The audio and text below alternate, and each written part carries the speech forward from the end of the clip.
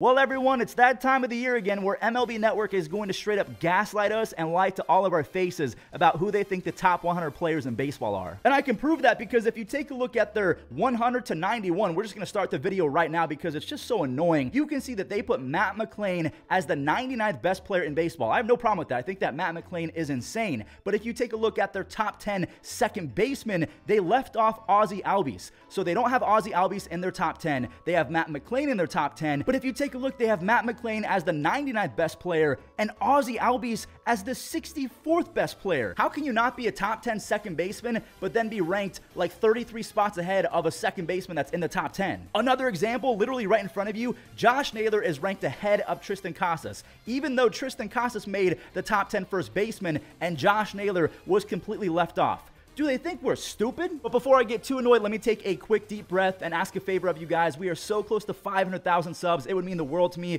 Join the team. We're so close. All right, let's go back to that 100 to 99. So we have Elly De La Cruz, Matt McLain, Nathaniel Lowe, Tristan Casas, Josh Naylor, Royce Lewis, Gabriel Moreno, Cal Raleigh, Dylan Cease, and Nathan Eovaldi. In my humble opinion, I feel like Elly De La Cruz probably should have been left off. I know his ceiling is really high, but I'm going to go ahead and spoil it right now. They left off Gleyber Torres entirely. MLB Network does not think that Gleyber is a top 100 player, but they had to put on Elly De La Cruz. Again, these are for clicks. They're trying to make you mad, and it's just kind of annoying. Maybe you don't have a problem with any of the other picks, or maybe you think that Royce Lewis is a little bit too low. Gabriel Moreno, he showed a lot of promise. In my opinion, the rest of these guys, I guess it's fine. All right, moving on over to 90 through 81, we have Jordan Montgomery, Matt Chapman, Ha-Seong Kim, Nolan Jones. Look at Nolan Jones making the top 87. Anthony Santander, JD Martinez, Seiya Suzuki, Marcell Ozuna, Wilson Contreras, and William Contreras. And the crazy part is, this little graphic came out, I think, a week or two ago. Montgomery, Chapman, and Martinez are all still free agents. Hey, Scott Boras,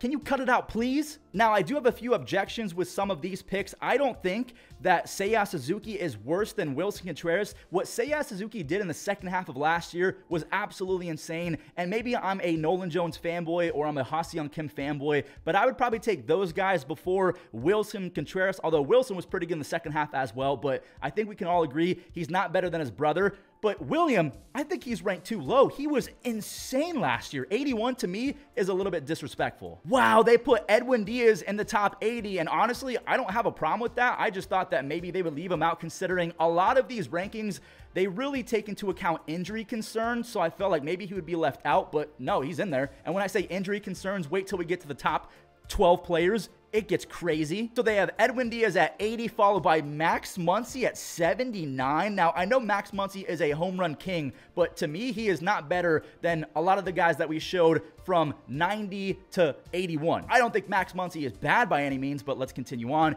Isaac Paredes, I really like him. I feel like he deserves to be in the top 80 after last year. His teammate Josh Lowe. We have George Springer, George Kirby, Tyler Glasnow, Kyle Bradish, Christian Yelich, and Brian Reynolds. Now, me personally, I think that Christian Yelich was better than Brian Reynolds last year, and considering Yelich's past, I'd probably put him ahead of Brian Reynolds, but I still think that Reynolds is really good. George Kirby ahead of Tyler Glasnow. This might shock you guys, but after the injury concerns of Tyler Glasnow, he kind of regressed last year. I think I'd go George Kirby over Tyler Glasnow, and even Springer, he's been a little bit shaky lately. This is not looking good. Moving on over to the top 70 club, we have Brandon Nimmo, JP Crawford, Carlos Correa is now bottom 68. Okay, Dansby Swanson, Ozzie Albies, Ketel Marte, Justin Steele, Kodai Senga, Justin Verlander, and Yamamoto is ahead of Kodai Senga and Justin Steele. These lists are so confusing. I don't know if they care more about ceilings. I don't know if they care more about injury concerns and how much they've played in the past or how well they've done recently. What's the criteria? Now, me personally, I'm going to favor a positional player over a pitcher every single day of the week. So if you're asking me, I would probably move up Brandon Nimmo because that guy's very underrated as well. I would move up Ozzie Albies and Ketel Marte ahead of guys like Justin Steele and Verlander, but that's no disrespect to those two guys or even just the pitching position in general. I just think that I get more value out of a guy who plays 150 plus games as opposed to a guy who has 30 starts. Maybe that's just me, but that's my opinion. All right, moving on over to the top 60 players in baseball according to MLB Network. A reminder, these are not my rankings. Please do not get mad at me if you don't agree with them. So they have Josh Hader and Devin Williams. What the What was that? You know the list is bad when the baseball gods are literally trying to prevent you from recording. I don't know what just happened there. All right, let's just restart the top 60. So we have Josh Hader and Devin Williams. So they're grouping a lot of positions together from what I've noticed. Then they have Christian Walker, Kyle Schwarber. I love Kyle Schwarber and his home runs, but he's not better than Christian Walker. I'm sorry. To me, I feel like Christian Walker gets disrespected. He is a Gold Glove first baseman every single year, and he is guaranteed to hit 30 home runs with like 40 doubles. He's insane, and I don't know why he's always so low. After Kyle Schwarber, it's Pablo Lopez, Framber Valdez, Luis Castillo, Xander Bogaerts, who is now a second baseman, Vladimir Guerrero Jr., and Cody Bellinger. I think a lot of people are going to be upset at the fact that Vladdy is top 52 because despite the fact that I think that he was unlucky last year, they point to his 113 or something, 117 OPS plus, and they're probably going to take a guy like Christian Walker over Vladimir Guerrero Jr. And honestly, going into 2024, I think I could even say that Christian Walker is a better first baseman right now than Vladdy. But where it gets confusing is I still think that Vladdy has a higher ceiling, so maybe they're using ceilings as well. That's why these rankings are so confusing. They don't give us a criteria. They just say, here's the graphic, here's the rankings, now talk about it and get mad. So Cody Bellinger just misses out on the top 50. Who's ahead of him? We have Michael Harris. I will give Michael Harris that because he has been a dog in his first few seasons. I mean, I love Sonny Gray and Max Fried. I'm still taking Michael Harris ahead of those guys. I'm doing it. He's an insane base runner, defender. He's got a cannon. He hits for contact, and he's a power hitter as well sometimes. He's a true five-tool athlete. I'm taking that guy over a pitcher every single day. Again, no disrespect to pitchers, but let's move on. Sean Murphy, JT Realmuto, Will Smith, Alex Bregman, Luis Ariz, Logan Webb, and Kevin Gausman. I love Alex Bregman. He kind of bounced back last year. I probably would go with Michael Harris before Alex Bregman. What do you guys make of Logan Webb being ahead of someone like Luis Ariz or a Michael Harris? I really think that Logan Webb is a very underrated pitcher. I almost consider him to be the Christian Walker of pitchers because not a lot of people outside of his own team talk about Logan Webb or a Christian Walker, and I don't understand why because they're so good. But yeah, that's 50 through 41. Do you guys have any objections? It's about to get real weird. All right, the top 40, we have Randy, that mother fudger, Arozarena. We have Adolis Garcia, Yandy Diaz, Pete Alonso, Paul Goldschmidt, Bo Bichette, Gunnar Henderson, Nolan Arenado, Rafael Devers, and Zach Gallen. And this is where it gets really confusing to me because Nolan Arenado, he had a big step back last year. Paul Goldschmidt, he regressed as well. Whereas someone like Adolis Garcia, I mean, he took the world on by storm. He put the Rangers on his back, not only defensively in the batter's box. I love Pete Alonso, and I think it's right to put him right behind Paul Goldschmidt. Gunnar Henderson at 34 seems a little bit low. Rafael Devers at 32 behind Zach Gallen.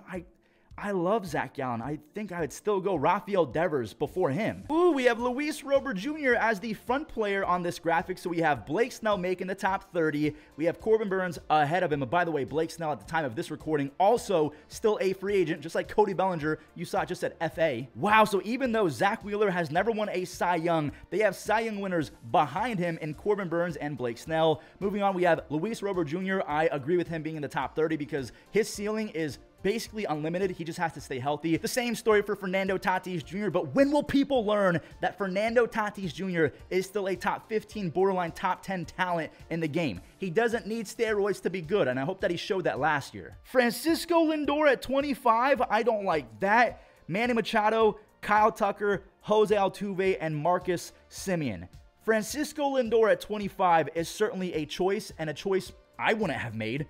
Why is he at 25? He's definitely a top 20, top 15 player in baseball. I know you guys are going to comment on this, so let's address the elephant in the room already. 20 to 11. We're going to fast forward to 12 real quick because for the first time since I was in high school, Mike Trout, according to MLB Network, is not a top 1, 3, 5, or 10 baseball player. He was ranked at 12. So 20 to 11, we have Bobby Witt Jr. and Adley Rutschman. I'm happy that they're in the top 20. Corbin Carroll, Spencer Strider, Trey Turner, and that's why I have an issue with Francisco Lindor being at 25. To me, he's been better than Trey Turner. Trey Turner had that explosive second half where the crowd cheered him on and he was great after that. But Lindor, he's been him for a while now. You have Austin Riley just behind J-Ram. As a biased Guardians fan, I agree with that, but Austin Riley and Jose Ramirez, they're kind of 1A and 1B. Then you have Matt Olson outside the top 10 and just behind Mike Trout and Bryce Harper. And again, That's why I'm confused. Bryce Harper, it's not like he's played every single game over the last few seasons. He had that UCL injury, and then a lot of people are saying Mike Trout, the reason why he's 12 is because, yeah, he's talented, but he cannot stay on the field,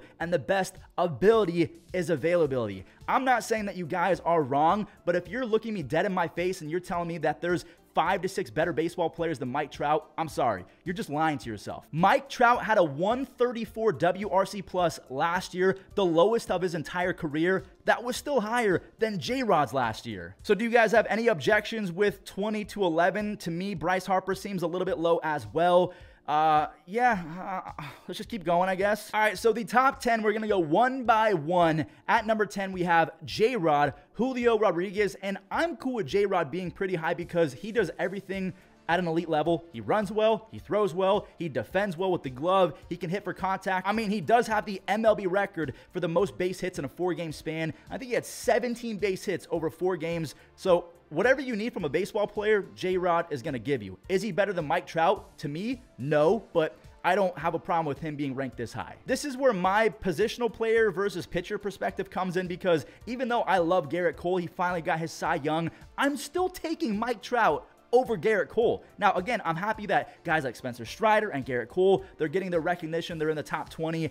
I'm just not taking Cole over Trout. I'm not doing it. And is it bad to say that I would also take Mike Trout over Yordan Alvarez, who they have at number 8?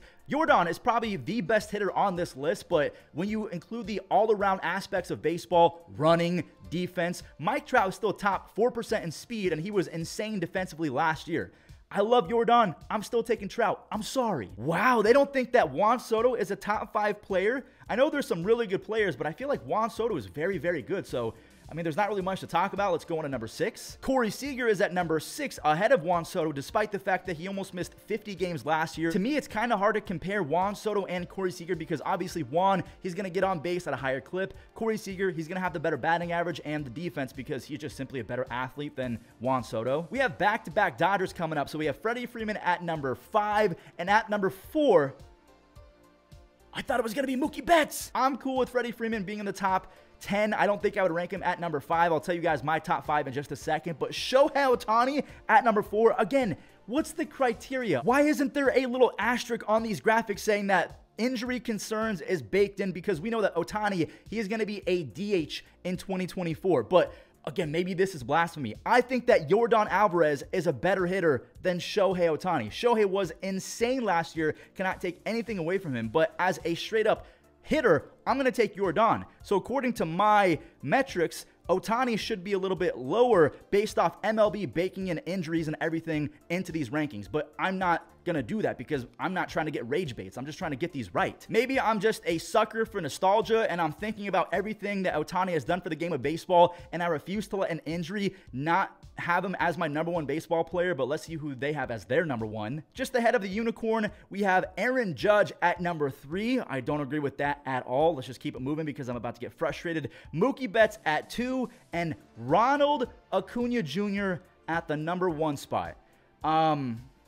That's not my top 5. So let me recap the top 10 because I feel like we went through that fairly quick. So we have J-Rod at 10, Garrett Cole at 9, Yordan at 8, Soto at 7, Corey Seager at 6, Freeman and Ohtani at 5 and 4, Aaron Judge at number 3, Mookie Betts at 2, and then Ronald Acuna Jr. as the best player in baseball going into 2024. And I guess I have to give the caveat, even though they didn't tell us themselves, the reason why Shohei is at number 4 and Mike Trout is at number 12 is injury concerns. That's the best guesstimate that I have in me trying to assume. So there you go. Yet again, we have subjected ourselves to an arbitrary and random rankings courtesy of MLB Network. I don't know what their criteria is. I don't know if they care more about clicks and engagement over getting it right. So what do you guys think? Make sure you guys subscribe, and I'll catch you in the next one.